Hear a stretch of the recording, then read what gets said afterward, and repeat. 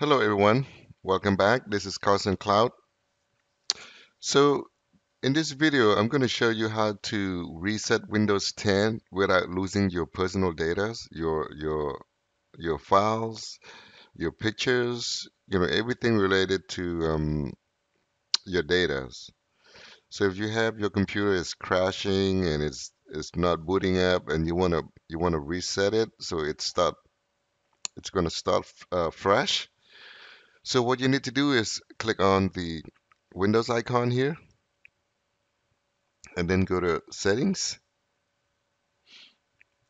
and under settings you want to go to updates and security. So you need to go into recovery. Under recovery there's two options here. There's a reset this PC and there's advanced startup. It's allow you to reboot your computer and boot to a CD or USB drive. So in this video we're going to do a reset this PC. So if I have let's go to my document. Let's create a file. Let's call it here, my data. Click on save. I'm going to click on get started.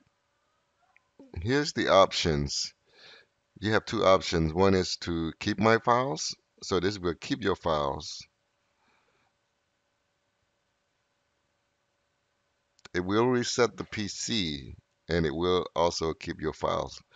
Remove everything. This will remove all the programs and your personal files. So we're going to go with keep my files.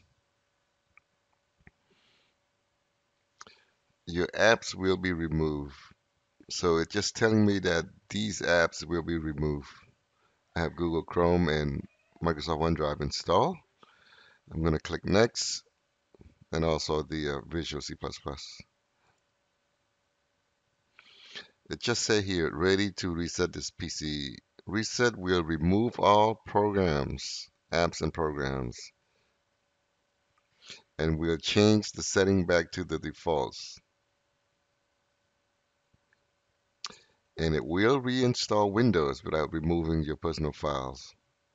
This will take a while and PC will restart. So what you need to do is click on reset. And that's it. The PC will be restart. It's going to reinstall Windows and it's going to restore your personal files and folder. Thank you for watching and have a great day.